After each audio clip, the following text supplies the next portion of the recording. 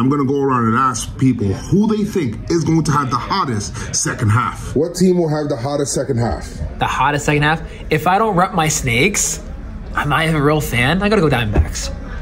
They're already hot. The Dodgers. Oh, don't say that. Hottest team second half, Philadelphia Phillies.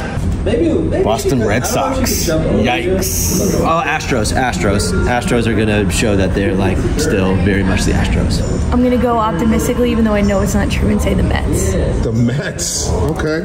Blue Orioles and go to Yankees.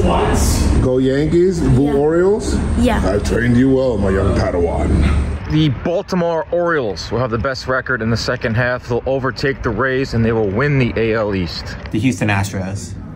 Yankees, let's go. New hitting coach, gonna make some changes, gonna make some trades, and I'm a delusional Yankee fan, baby. Let me know who you guys think.